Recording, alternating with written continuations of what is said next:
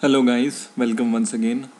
In this video I will show you how to open a web page in your default browser with the help of Visual C++ Windows Form application. So for that I have taken a button and I named this button as Open Web. So when I click this button, my preferred link which I want to open will open in the default browser.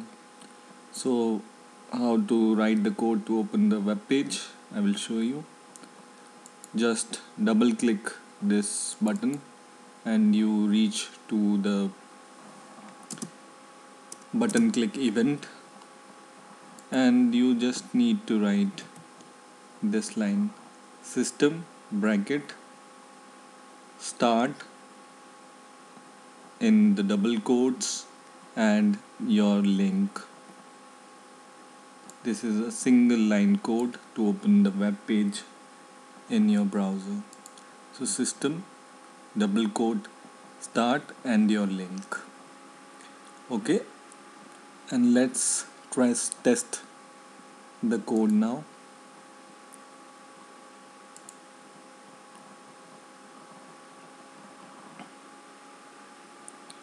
So when I press this button, my preferred link, which is google.com, should open in the browser. I click this button and you see Google is open in my browser. So in this way you can open the preferred website with the help of a button. So I think that's all for this time. Please rate, comment and subscribe, and bye for now.